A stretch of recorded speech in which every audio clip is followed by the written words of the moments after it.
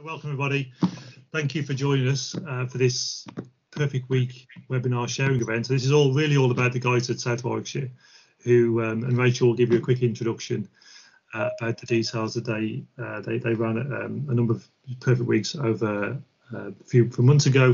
This was an opportunity just to share. We're as ECIST we're hosting for them. So quick run through of the agenda. Some of these have moved around, but just to give you an idea of what's coming up.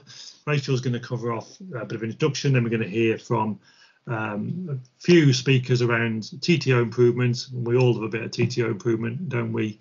Frailty Virtual Ward, working with volunteers, and some of the great work that the team down there are doing with Warwickshire Fire and Rescue.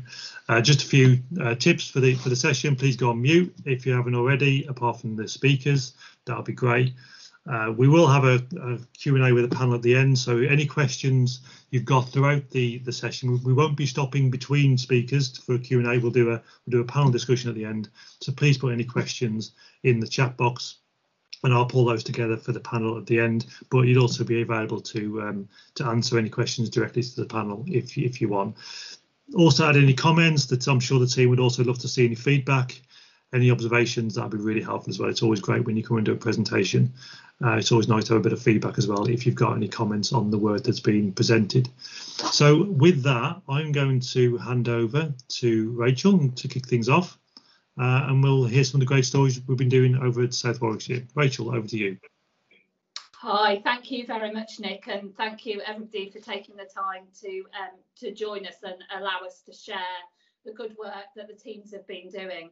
So we just to preamble really about what we did for Perfect Week. We didn't run the Perfect Week and highly resource everything. What we did is we just used our resources differently here in South Warwickshire.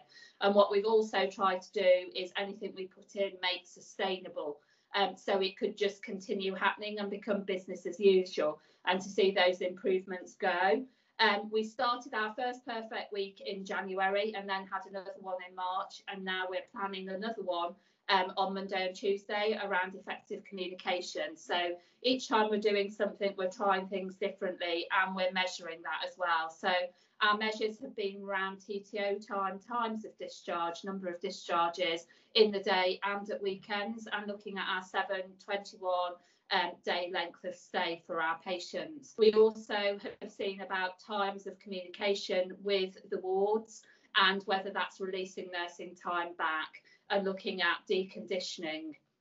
So we've looked at a lot of the key metrics that are out there for us to see whether what we're doing is right and how sustainable it is. So really that's very much a very quick preamble. I'm not going to take much time up because the speakers have got some fantastic presentations. We're going to start off with Sarah from Warwickshire Fire and Rescue, because unfortunately she can only stay for her presentation, but I'm happy to pick up the Q&A if people have got that from Sarah. So I'm handing over to Sarah in Warwickshire Fire and Rescue. Hello, and thank you ever so much for inviting me today. I am actually on call for Hospital to Home, in fact, today, the very presentation that I'm talking about. So if I can just share my screen with you, I'm hoping that you'll be able to see it. Are you able to see that screen now? We are having some IT issues today. We just see you, Sarah. You can just see me, right? Bear with me. Let's go into here. Right, are you able to see my presentation? Perfect. We've got it. Lovely. Right, sorry, we are having a few IT glitches today and it is taking its time. So yep, so my name's Sarah Shepherd. I'm a community fire safety officer for Warwickshire Fire and Rescue Service. I also do participate in the Hospital to Home service and I am on call today. So if I just give you a little bit of an update about who we are. So we've got 4 dedicated Hospital to Home team members. We're based at Bedworth Fire Station. We've got additional team members working within the fire service who, sorry, I'm not sure why it's jumping ahead, who support us during the evenings and weekends. And our hours of work are between 10 in the morning and 10 in the evening. That's 365 days a year. So you can call on us on bank holidays, weekends, whenever.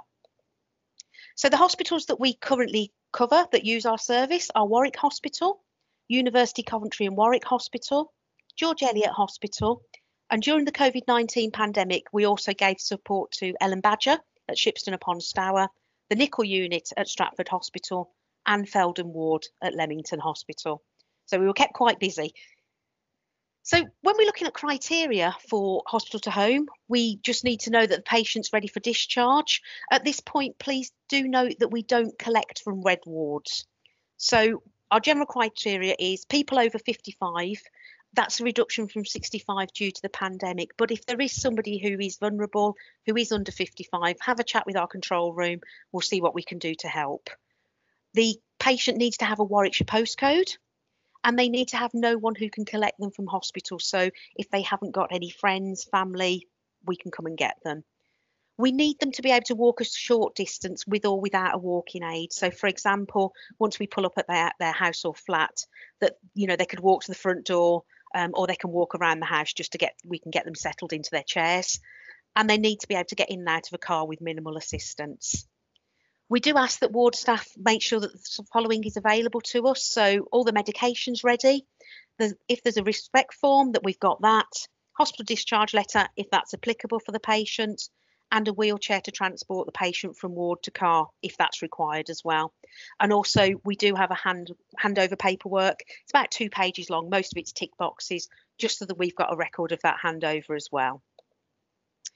What I'd like to do now, and I'm hoping that this will work, so if it does start to lag or it's not working for you, please somebody give a shout out and I'll send a link to you to watch. But I think rather than me talking, this just gives a real flavour of what hospital to home is all about and why it's so important and valuable for our patients.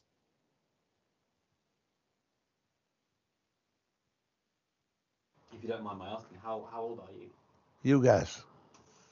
25. Not quite. 96. But I fell down. The next thing was I was in hospital. The fire brigade brought me out. They pick some people up because they can't get an ambulance. They're very good. When you're in the environment that you're in, when you're in the hospital, you want that treatment. You want to know that the doctors and the consultants and all the healthcare staff are working with you. But it's also giving you the empowerment then to get out of hospital, to have that confidence, to have that independence, to move on, to know that actually when you're discharged that you're not going to be just sort of put on a doorstep and you're going to be left with nothing. And I think that's then where hospital home comes in.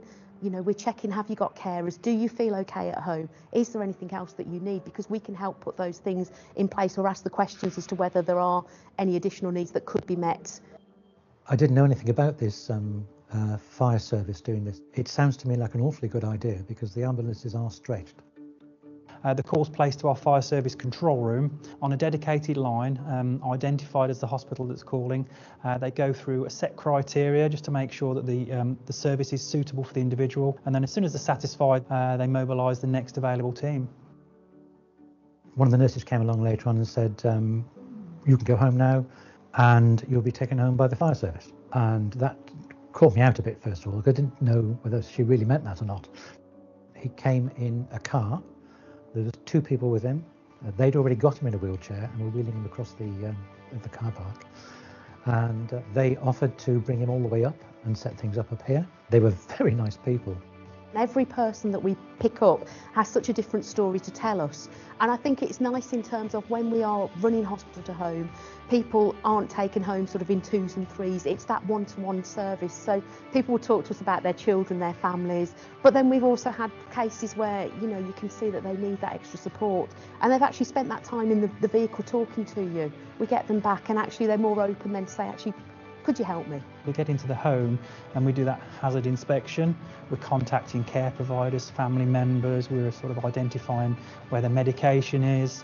There's been occasions where we've put the heating on, turned the heating off, opened curtains, made a cup of tea, made a sandwich, taking a customer's dog out for a walk. It makes people smile when I say that because it's not something that you would have imagined when we first started this.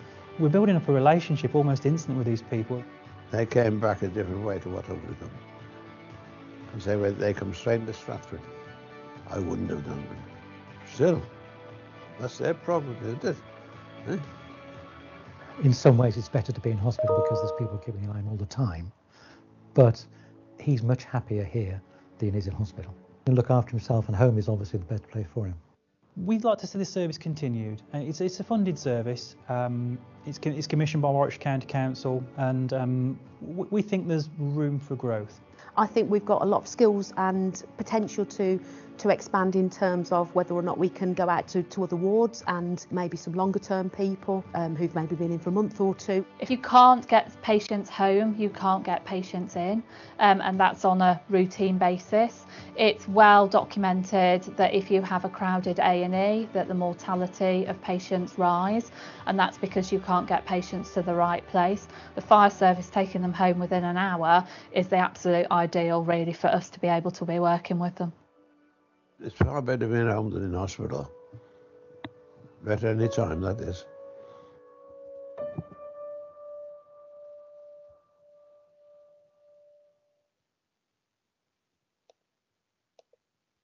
So as you can see, it makes such a big difference to the patients that we take home. So as was mentioned, following sort of return to home, we do what's called a safe and well check. Some of the things that we can provide within that safe and well check are obviously smoke detection within properties, and we also install what's called a hard of hearing alarm. So that's for people who are hard of hearing. If they take the hearing aids out at night, they wouldn't be able to hear those smoke detectors. It's a vibrating pad that goes under the pillow. It shakes to wake the person up. We'll also provide fire retardant equipment, including bedding, throws and self-extinguishing bins, especially for those people who smoke in bed or are bedbound. Just again, it doesn't eliminate risks, but it reduces risks. And we'll also pop night lights in for people if and when that's needed too. We'll provide support to residents living in homes that are cluttered or hoarded to ensure that they've got an escape route in the event of an emergency. And again, once we get home, we may see that referrals to other agencies are needed, and we'll make those referrals in to make sure that resident is safe within their home. We talk to them around how to manage cold calls, telephone scams, especially with COVID at the moment. There's so many scams going around, it's hard to know who to trust, what to believe. So we talk to people about those as well. And again, we've just recently started to do the timed up and go assessments, and we'll make the referrals to the falls prevention team as needed. So as you can see, it's more than just a sort of a take home. As I say, thank you ever so much. I'm sorry we had a few problems at the beginning with the technology, but our systems aren't working greatly at the moment. If you do have any questions, I'm sorry I have got to leave today, but you can always pop them across to us via email and I'll do my very best to answer them. But can I say a big thank you for inviting me today? Thank you very much, Sarah. And I think every time we play that film, I get goosebumps, I will be honest, because it is just so much about how that patient felt and what is delivered from the service. So thank you very much. See you later, no doubt at the Warwick site, collecting a patient. So we're now going over to Anne Hutton, who is our head of pharmacy, to talk about TTO improvement. Anne, over to yourself. Thank you very much. Can everybody see my screen? Yes. Good. Okay, so I'm going to talk to you. I'm the Deputy Head of Pharmacy and the Medication Safety Officer at Warwick Hospital. So I got the job really of overseeing TTO flow, especially the pharmacy response to Perfect Week. So the first thing that we managed to improve was the TTO screening time. The first step once a TTO is written is that a clinical pharmacist needs to review that TTO and make sure it is all appropriate and all the correct medications are on it and resolve any discrepancies. Prior to Perfect Week, pharmacy only met their target screening time of 1 hour on 42% of occasions, and we have managed to now improve that to over 70% consistently, which is a massive improvement. So how did we manage to do this? Well, the first thing was to increase our pharmacy staff awareness of the target time, because actually it wasn't greatly known to everybody that we even had a target. So people were just sort of planning their own days, planning their own workload and not realising that there was a bigger picture out there. But, you know, we had these discharge and flow issues to deal with in the hospital. There was also a need for a real cultural change amongst our pharmacists, because their focus is very much on keeping patients safe, and to them a patient waiting to go home is safe All the medicines are dispensed for them on the ward, and their worry is more with new patients coming in and making sure we get critical doses to them. So their culture has always been in the past reviewing new patients in the morning and doing TTOs in an afternoon, which used to work in the days where nobody wrote TTOs until the afternoon. But the whole point of Perfect Week was that we started that a lot earlier in the day and got flow moving. So we had to put a lot of work into our teams to kind of change the perception that it was actually okay to do your TTOs as soon as they crop up and use your spare time later in the day to look at your new patients, because we weren't necessarily doing more work. We were just needing to get people to do the work in a different order. We have a TTO tracker in the pharmacy. I think a lot of pharmacies have these now, which just keeps track of where the work is and what stage of the operation the work is in. And so we were monitoring this very closely. So instead of leaving our pharmacists to it, we actually had in management corridors, had the tracker switched on all day, keeping an eye on the times and actually just sending reminders out to people when we felt that they possibly were getting close to the target time, just to make sure they'd spotted the TTO, see whether they'd got any problems. Some people would get back to us and say that, well, I've got 6 to do at once, which obviously is not something that they could manage. And then we were able to mobilise maybe somebody else from a different team who hadn't got a load of TTOs building up and get them to go across and help the person with the workflow issues. And we managed to get our team all talking to each other and helping each other out and redirecting themselves from A to B by using the Microsoft Teams chat function on Microsoft Teams. We put everybody in a group called the Pharmacy Huddle. And the chat now goes day in, day out with people asking questions of each other, telling each other where they're up to with their work, asking for help from each other, informing each other of things that they've heard about that will need doing. So that has greatly improved our teamwork. We have also given TTO tracker access to the wards and the site office so that non-pharmacy staff have got visibility as to where their TTOs are in the system. This obviously reduces the number of phone calls to pharmacy whilst they're trying to dispense, and it also improves the workflow, and it reduces the number of incidents where you'd have a doctor say, yeah, I've done those TTOs, and the nurses assume it's with pharmacy, but we haven't got the TTO. And if the nurses can look and see where's the TTO on the tracker and it's not there, then they know we haven't got it. And then we go back and we discover the doctor has not pressed the right button on EPMA or something and not quite finished the TTO, and then we can resolve those problems. And we're resolving problems like that as they happen now, rather than at the end of the day when the TTO doesn't appear. We also looked at the way that we use the technology within the department with mobile phones, because we've got a few mobile phones for people to carry around in the department, but they were assigned to individuals. So we decided to repurpose these phones and issue them to teams of individuals, and the staff were put into teams, which we've done for some time, to cover different groups of ward, and somebody from that team had to carry that phone. So we've got about 8 teams, and each team is responsible for a group of wards, and those wards have been given the set phone number to ring, which should always be answered because someone should always be carrying it. We have had a couple of issues because some of our sort of more temporary buildings have got an interesting metal structure which actually affects the mobile phone signal, but we've managed to work around that. And we have found that this is a much more efficient way of contacting pharmacy about queries, because they've just got one number. They don't have to ask the question, who's covering my ward today? They just phone that number, and whoever's been allocated to cover their wards should be at the end of the phone. And if it's not them that can solve the problem, they then use the Microsoft Teams system and the chat, which I referred to earlier, to contact the colleague that can. So nurses aren't wasting time being passed from pillar to post trying to find the right person to talk to. The other thing that we introduced was runners and porters. So during Perfect Week, the benefits of having like a runner to deliver TTOs the moment they were ready to the ward was explored by utilising some army volunteers who had been sent to the trust to help us at the time, because we were sort of in second wave COVID. And this was found to be a really significant step. It made a real difference. So we managed to put a case forward to get a regular TTO porter service, which we have now put in place to improve the flow. The other thing that we did was start to work with site office more as a pharmacy team. So we were given a list of definite and potential discharges, which was made available to pharmacy every day, which then allows the pharmacist to plan their workload or have an idea of what to expect in their areas. We did find some discrepancies between the list that comes from site office and the TTOs that were being handed in for pharmacy to do.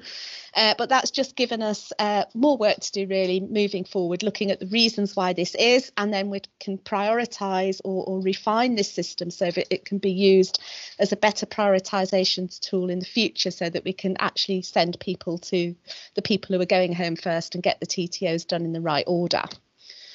And then finally, but kind of this is really the beginning of the process, but it's beyond pharmacy really, Rachel organised for there to be a parachute team, which was fundamentally prescribers who are made available just to support the writing of TTOs and discharge letters, allowing these things to be developed earlier in the day, closer to when the decision to discharge is made. So instead of the team doctor then continuing the ward rounds and getting round to the jobs, one of which is writing TTOs in the afternoon after they've been round all the patients, there is somebody available to start the TTOs.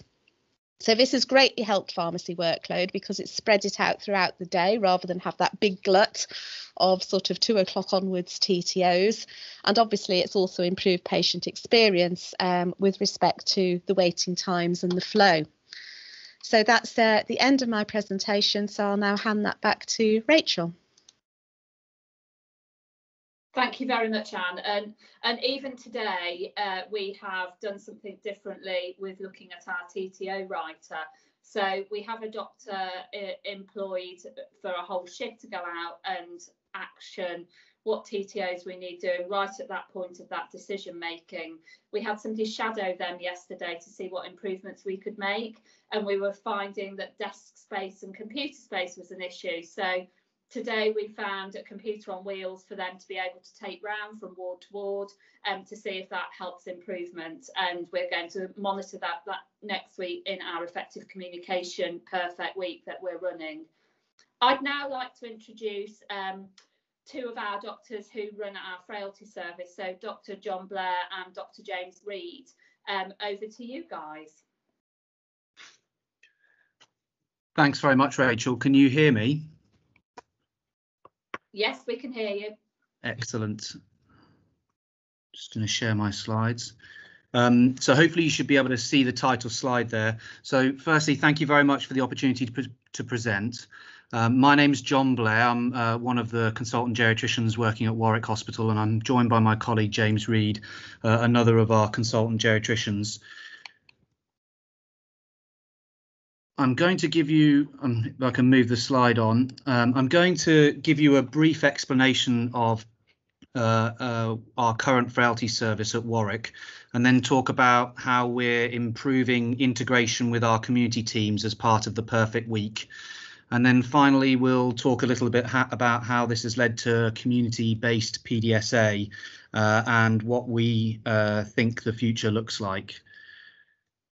So hopefully my slides are moving along. If they're not, please let me know. Over the past 6 years, we've developed the service at Warwick using a PDSA methodology with close support from both management and the executive teams. And this has been helpful in fueling an expansion of our workforce and our services. The current frailty footprint looks like this. We have a 7-bedded frailty assessment area with 2 acute frailty wards, so 35 beds in total. We have a standardised approach to frailty across our inpatient ward base, which consists of a same culture. We use board rounds across our ward areas. And we have standardised ways of MDT working, similar tools and paperwork. We use a system called Consultant Connect and have a dedicated frailty phone to provide open access and easy communication with the frailty team for those both in the hospital and outside. And we also use our frailty assessment area to allow direct admissions from a variety of different practitioners, GPs, the ambulance service, the West Midlands Ambulance Service, and other community practitioners. We used our frailty assessment area for rapid access hot clinics, so we can, if a patient is in crisis, we can provide a comprehensive geriatric assessment that might be same day or maybe delayed slightly. We've also used it to provide dedicated same-day emergency care slots for other parts of the hospital, such as A&E and 111. And we're also now starting to run multidisciplinary clinics through our frailty assessment area, which allows ease of access to the MDT and allows us to reduce some of our outpatient work. So traditionally, the approach to crisis in older people living with frailty is reactive, and we're all well aware of the need to move away from this to a more proactive approach with early warning of deterioration, timely intervention, and robust advanced care planning. These are all our patients, so we need to be involved in supporting them, whether or not they're in the hospital or the community. And we recognise that many of our older patients arrive in secondary care after a period of decline at home. And once they're admitted here, they're more likely to suffer hospital-acquired functional decline, complications. They're discharging them is difficult, and when they're more likely to die, and often, unfortunately, when they go home, they're more dependent and have higher care needs, which has an impact on both the patient and the hospital and our community services. So we proposed we propose a proportion of our patients will be better managed at home with early intervention and effective transfer to secondary care if needed. And this is where we felt we might be able to work closer with our community colleagues. We are an integrated trust. We have a large team of clinical practitioners with ACP leads, community beds across 3 community hospital sites, and a clear point of communication with these teams. Obviously, you've listed some challenges down there to working more closely. But the idea of the perfect week was to find a way of integrating with our community colleagues in a more efficient way. And I'm going to hand over to Dr. Reid to describe further. So thank you very much. As John mentioned, so clear things on our radar which we need to improve are essentially intervening early when people are declining in the community. What we really want to do is try and intervene at the earliest point we can, ideally at home, so we can keep people at home and avoid any sort of transport to secondary care. We're very keen on developing support and educational structures to support the people out in the community, sharing skills and just sharing, education, workforce and developing as a single team. We're also very interested in linking to all the other aspects of teams that are working currently in the community through the GP practices and through all other avenues, and just trying to produce a single seamless service so we can give the best possible outcomes for the patients. So as part of the perfect week and also around other work we've been doing, one of the first things we've done recently is develop a virtual ward with a virtual MDT. So for the first time, we linked up with our clinical practitioners. We have a virtual MDT every morning at 9 o'clock where we sit down. We discuss all the cases from the previous day. We discuss cases people are interested in. We also use it as a jumping off point for any education around cases which may be of interest. We will allocate home visits to various practitioners who will then feed back and ask for advice as necessary. We use it as a point, so we've got people in the community who we're managing in the community who may need elective investigations, so we can sort out elective slots for them to come in to the frailty assessment area, have what investigation they need, and then ideally go home again. We also have, we have a virtual ward bed base, so we can, any patients that we're going to need to discuss on multiple days, we will put onto the virtual ward, which is on our Lorenzo system. And then we'll discuss them over the next few days and to the point of discharge, which is usually within about 7 days. For the virtual ward, there's very close consultant support and supervision. So there's a consultant available to provide advice 8 to 5 days a week, and it's very easy to readily access the consultants. The other thing we've been providing as well is registrar and consultant visits alongside the clinical practitioners, just to provide that extra little bit of expertise or support in the home environment. So far the virtual ward's been working very well. The clinical practitioners like it. It's got good feedback from them. They feel supported. they're enjoying the educational opportunities and the ability to develop their skills further. From our perspective, they provide good eyes and ears in the community. They give it a good heads up when somebody's deteriorating, and it gives us that opportunity really to intervene as early as possible. And the virtual wards provided a good foundation for a subsequent PDSA, which we're currently doing, which I'll go on and discuss shortly. Are we okay for time, Rachel? Yeah, carry on. Okay, good. So alongside the virtual ward, we wanted to try and identify the group of patients as early as possible in the community. And we found that from experience, the ambulance service is our main port for which most of our patients come through. So that's the sort of the key bottleneck in the service, in which if we want to intervene and keep people at home, it's going to have to be through the ambulance service until we can identify more effective means in the future. So we start off with a tabletop service, tabletop audit to identify, where we could potentially intervene. So for 8 days, we looked at all the over 80s being conveyed into the trust. And we identified that on average over the 8 days, there were about 48 calls a day to the ambulance service. 70% of those were between 8 and 8. Majority came from 999 direct, with the rest predominantly through 111 and then through an ambulance. We had about 3 to 4 calls from residential and nursing home of patients being conveyed per day. So on the average, when we looked at all the calls we'd had, of the 48 calls, 26 of those would be conveyed on average and 21 would be non-conveyed. When we looked at the conveyed patients, out of those 26, probably about 11 or 41% could be converted to an alternative means of non-conveyance, such as a clinical practitioner visit, elective hot clinic slots, or referral to other services such as OT or community physiotherapy. So 11 out of the 26 could be kept at home by other means, which would equate to probably about 2,920 patients being non-conveyed who would otherwise be conveyed. And then the other aspect to think about was the non-conveyed patients, which is an aspect which we're very interested in looking to in the future, who theoretically the people that the ambulance service are seeing at home who are not being conveyed could potentially be our future target patients, who are much earlier in their deterioration than the patients who are being conveyed. So that's an area which we're going to come back and review at a later date. So this is currently what we're doing at the moment. It's been overlaid with the perfect week. We have the strategic cell in Dudley, who have all their ambulances out with patients over 80 in South Warwickshire. And the idea is that when they flag up a patient they're going to convey, they then pick up the phone and speak to us. And we discuss different options, whether we send out a clinical practitioner straight away within 2 hours, or whether we think they need to come directly to the frailty assessment area, or whether we can sort out an alternative such as a hot clinic slot. So that's what's currently in practice.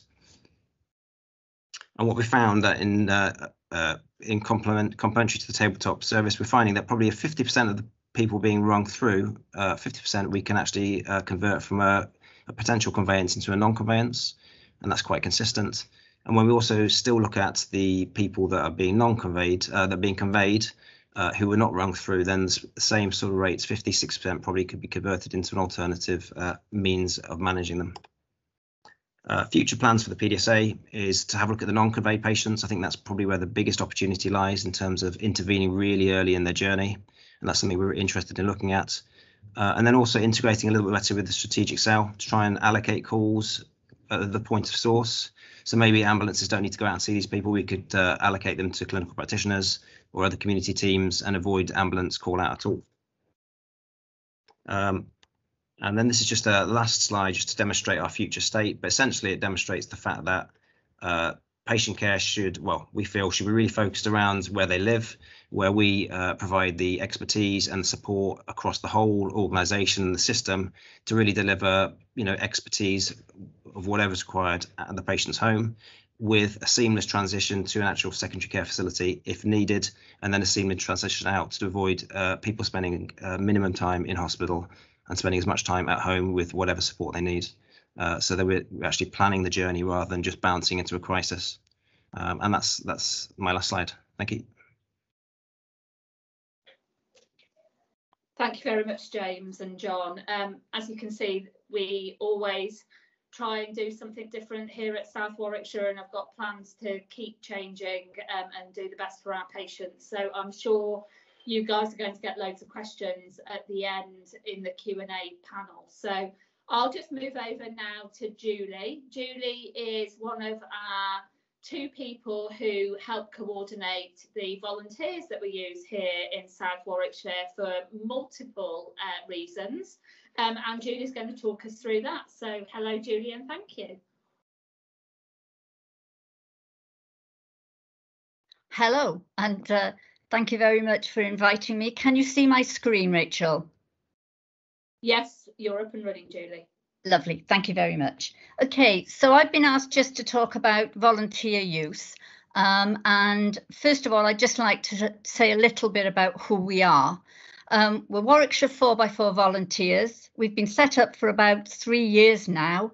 And primarily, the reason that we exist is to transport hospital staff in adverse weather.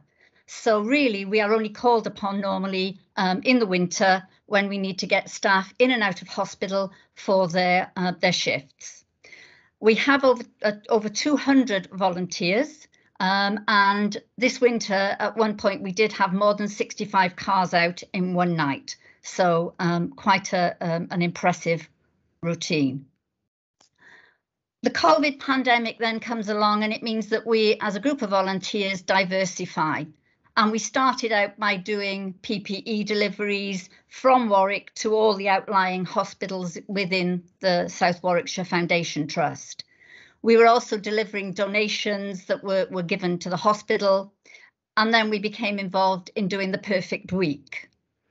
For the Perfect Week, we were asked if our members would be happy to take out equipment to people so that the hospital could discharge a patient, and we would then deliver to them things like Zimmer frames, or it could be medication that wasn't ready when the patient was ready to go home, and things like that. In fact, anything that they needed to get to the patient so that they could go home early or at that time. We've also been involved in taking bereaved patients' belongings. During the lockdowns, we were taking bereaved patients' belongings back to their loved ones and looking after that for the hospital. We do patient activities for the Swift charity, but we've also been working very closely now with the Frailty virtual ward, and this really has all come out of the Perfect Week work. So the current task that we do, we have all of the community clinical practitioners have our phone numbers. The calls from the community practitioners will come through to me. They may be with a patient and they've just taken bloods from that patient.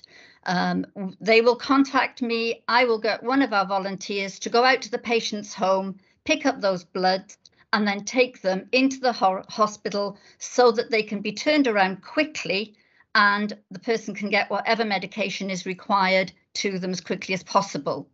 We also then will probably get a call to actually pick up that prescription, get the meds fulfilled and take them back to the patient. So we're doing those things most of the time.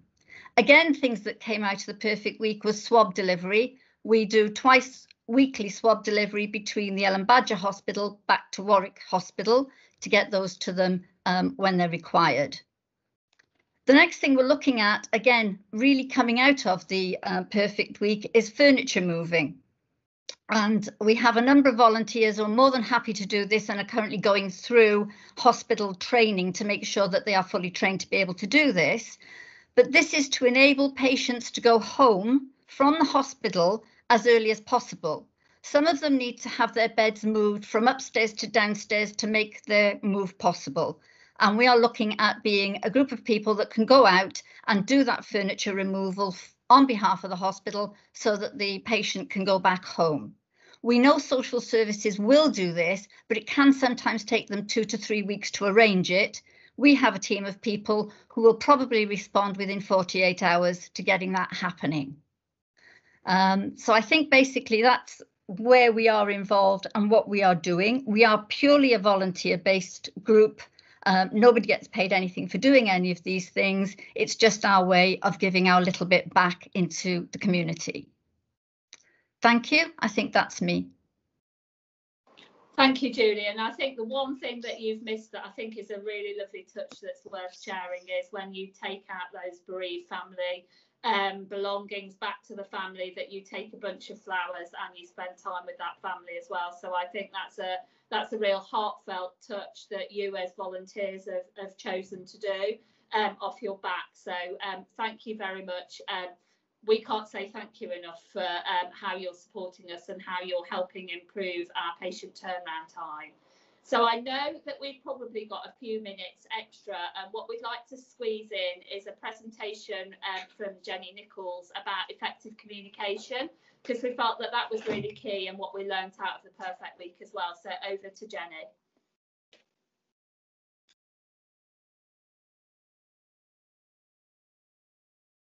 Thanks. Can you see my screen? We can.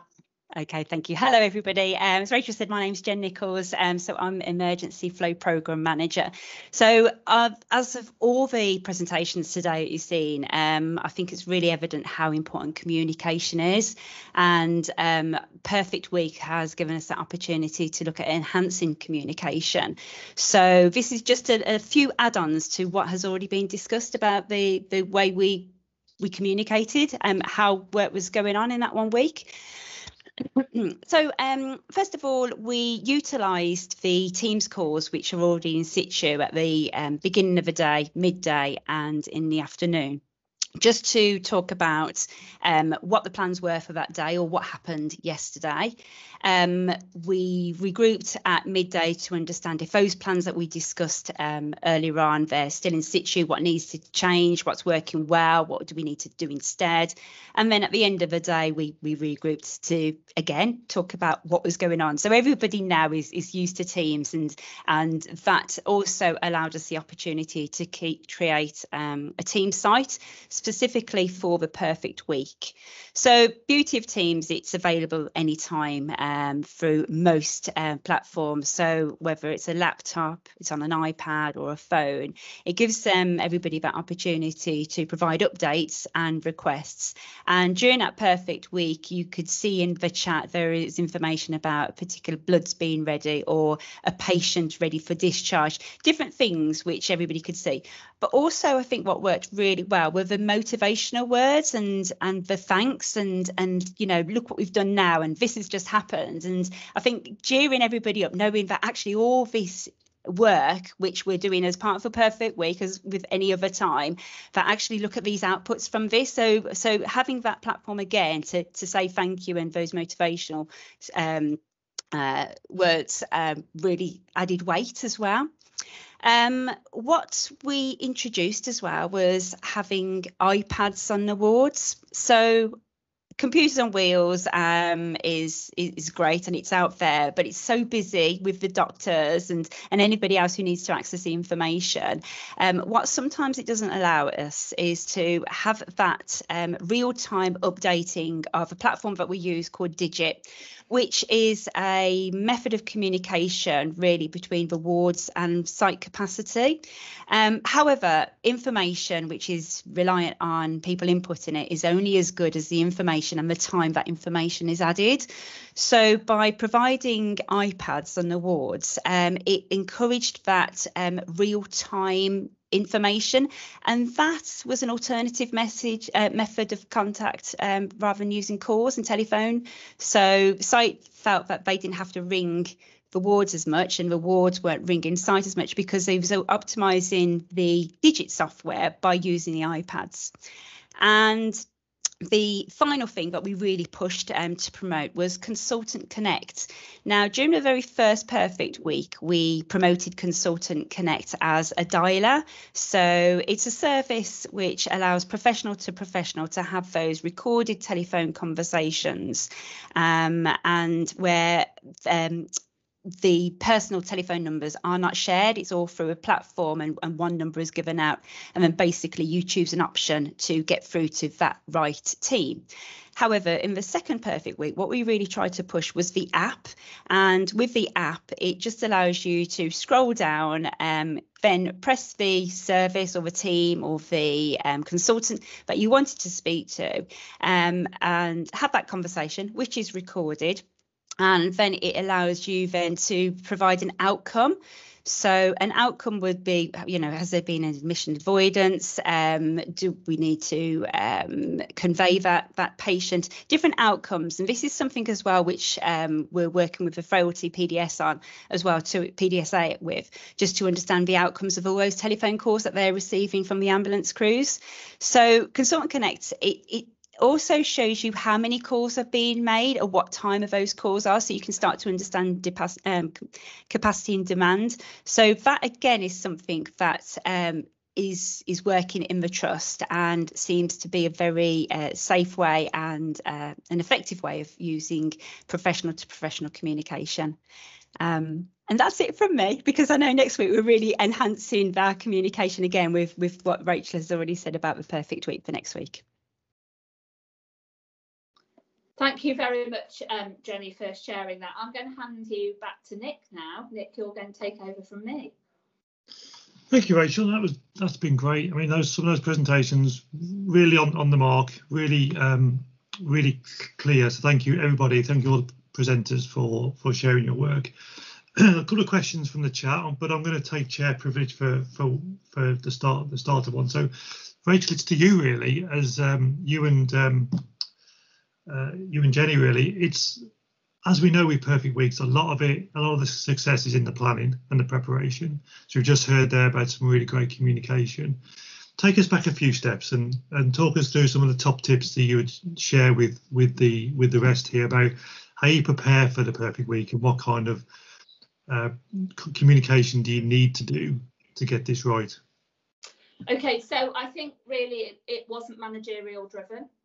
So we knew that we were bottlenecking in ED. We knew that our attendances were going up. We knew that there was more pressure on the wards, not only with COVID as well as the normal attendances. So we called a meeting together with our clinicians, our associate medical directors and our CDs for each specialty to say, we're struggling, what can we do, what will help you, tell us. And I would say the best thing is listen to your clinical teams. I'd like to think that our clinical teams who are on here will say they tend to give me an idea and I'll go, how quick can we do it? And then we planned. So our first Perfect Week was planned in 3 days. We had an hour's meeting each day with all the key players. So all the clinicians were on the call. There were senior nurses on the call. There were managers on the call. And we literally did a task and finish group. So it was, are we going to have a runner for TTOs? That's an idea today, tomorrow, and have we got the runner for TTOs? Yes. Are we going to have a parachute team for phlebotomy? Who's providing it? The next day it was yes.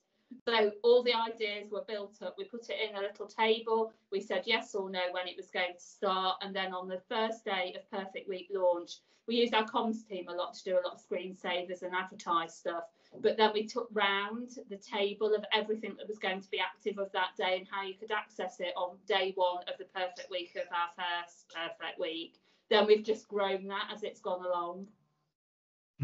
Yeah, brilliant. No, that's to be fair, I saw your Twitter activity as well. I was trying to keep up with your Twitter activity, to be fair, and it was quite extensive. So all those different routes are really, really powerful. A couple of questions. I think one was picked up on in the chat anyway, but this was for Anne, I think it would be.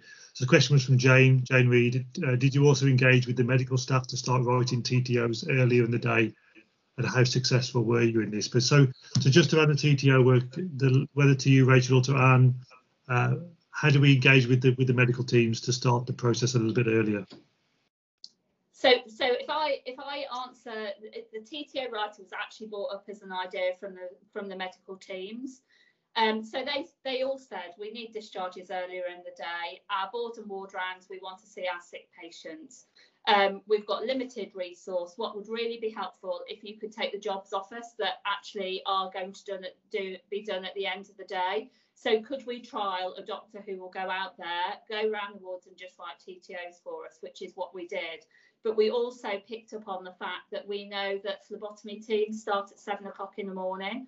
Actually, you have to have your blood form written the night before, but we know new admissions can go to the ward. Once you've done a board round, the patient's condition can change. You suddenly need those urgent bloods. So what they didn't also say was, can we have a floating phlebotomist? who, once we've done board round, if the phlebotomy round has happened at 7, they never go back again. It's another job for the doctors to do. So we placed another team in to be able to go back once board rounds have been done to mop up the bloods when the phlebotomy team had been on there. Again, that's another idea from the clinicians that came forward. No, brilliant. That's really great. Thanks for that. So another question from Nisha Dutton Plummer would have been to Julie. So comment was, great volunteer team. Do the volunteers have particular insurance for themselves or their cars? So that's to Julie if she's still on the call. To me, yes, I'm still here. The only thing that we have found is that you need to notify your insurance company that you are doing a volunteer role for the NHS, and nobody has ever been charged anything for it. They make a note on it that you're doing that, but we have never had anyone had to pay any more on their insurance because of it. Lovely. Thank you, Julie, for that. Okay, so those are all the questions from the chat. So anybody in the room, pop your hand up and I'll come to you. Anybody got any questions for Rachel, any of the speakers? Anybody else, any other queries you've got, just pop your hand up now.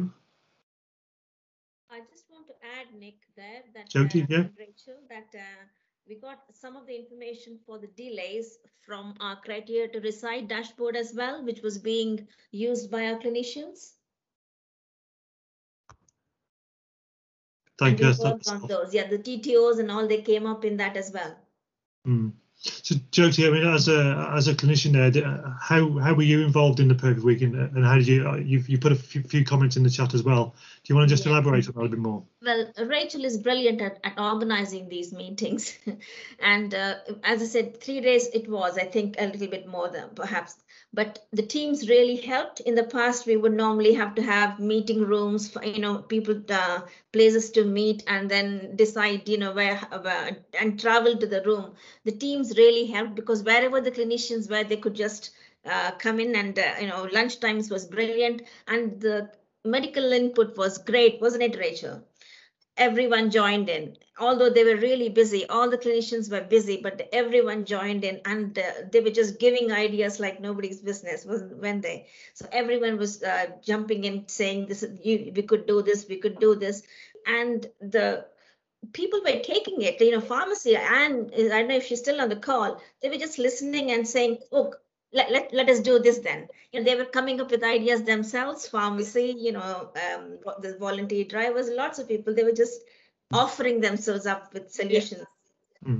That's brilliant. So it is all about that momentum, isn't it, as you carry on? And that what I heard before was that kind of ask and offer as well. So if you do this, we'll do this. So that's always really helpful. Tim, going to come to you. Yeah, I just wanted to come in. So those who don't know, I'm Tim Gillett. I work for ECIST, and we've been involved in a lot of Perfect Weeks around and about. And I suppose it's a comment and a question really around the speed with which you managed to get this going, because it sounds very exciting. 3 days, to stand something up. I suppose I would just push back a little bit and say that's probably helped by the culture of improvement and the can-do attitude and perhaps experience of doing this kind of work before.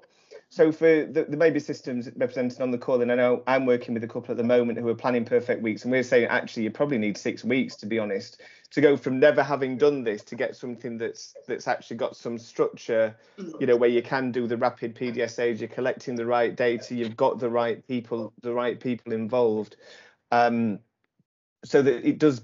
Perhaps if it's your first one, it needs a little bit more time than perhaps you've needed, given your experience. Yeah. Is that a fair comment, Rachel and Jyoti, or would you agree with that? Tim, I think we're very lucky here at South Warwickshire. We've got a very service improvement mentality, and that's from Glendown. And also we don't tend to go through lots of paper writing, project writing. We're very much the let's try it. If it's harmful, stop it immediately. If it's the right thing to do, let's carry on. And I think John and James have sort of displayed as well. The clinicians are so bought in, and you, like Jyoti said, you give them a forum to say, what can you do? How can we do things differently? And you are inundated with ideas. What we're doing going forward is we're going to start a Perfect Week mailbox.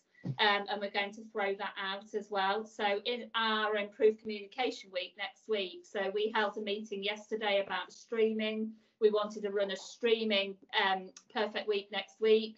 the clinical team said, actually, I think we need a little bit more time. It was listening to them. And we said, what we can do, right, let's make sure we get the right patient to the right place at the right time. And that's what we're going to try and do next week by just improved communication. We had that meeting. It finished at 5:15. Yesterday, it did run over because people have got so many ideas.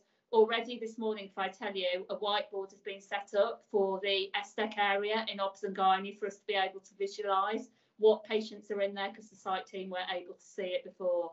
And that is just the speed that everybody is working at here. I'm very lucky. I work with amazing people. I think if I can just add to that, Tim, you're quite right. I think pharmacy would have been thrown into a state of chaos had it not been that completely by chance we were already working with the service improvement team, and so we'd had all these ideas lined up and had been pontificating for probably 3 to 6 months on actually putting some of them in place. And this was just the impetus we needed to go, well, we were thinking of and just went ahead. So we were lucky really that we've got that culture in the trust, so we were already sort of there. It just needed a forum really to jump in and just make those changes. So yes, I think you do have to be realistic about what you'd expect other people to be able to do. Yeah, I think that's a really interesting point, Anne, isn't it? And I suppose the other thing I pick up from all your responses there is there's something about the scope of this, isn't there, as well? You can do a perfect week that is a whole system. We're just going to do a no delays or what if everybody said yes kind of approach. But actually, there's something early doors about getting that scope nailed. So that scope could be we're just going to do it in medicine, or we're just going to do it on our elective pathways. Or it could be that we're just going to focus on one of our support services and looking at improvement there, or an issue across the organisation like communication. So there's something there about really articulating the scope and agreeing that early, isn't there, in the process? And arguably, if it is just one area or one issue, you might be able to do that quicker. But a traditional whole system perfect week probably does need that bit more planning if it's your first one. We get accused of saying, we're always doing PDSAs. We get accused, but that's continuous quality improvement, isn't it? You're doing continuously developing something. Yeah, you're absolutely right. So thanks, Dan. Thank you, Anne. We're just coming towards the end of time. One last. Is anybody else getting any questions? Please put your hand up. But one last question for me to Rachel and to Jyoti. Having done these, and you've got the experience of doing these, as Tim was alluding to, and I know you're planning more. What have you learned? What have you learned from the previous ones that you thought maybe that didn't work quite well, and we need to do something different for next time? And as you're getting really expertise in this, it really is getting down to that fine tuning. What's one of those fine tune moments that you think you picked up on? For me, one of them is around the Consultant Connect app that Jenny spoke about. So we got it set up. We didn't particularly advertise it very well. We launched it perfect week 1, and we were like, we're a bit disappointed in this. It actually hasn't had the uptake. But then it didn't have somebody assigned to it. So we tried it in perfect week 2. We're going to try it again now in perfect week with improved communication. And I think it's one, if it's the right thing to do, never give up and be a bit like a dog with a bone with it. But also use your skills as a manager to understand that different forums need different ways of selling something, and don't sell it one way. You've got to sort of attack it at various different angles. And if you've got champions, so for instance, John Blair is a great champion for the app. And John, I don't know whether you want to come in and say how useful you found it, but actually use your clinicians like that to be able to sell it to others. Yeah, I'm conscious of time, so John and James, I'm don't want to cut across you, but we've just come up to time. But I'm sure you'll be open to lots of questions from lots of people, and I'm sure there'll be lots of interest.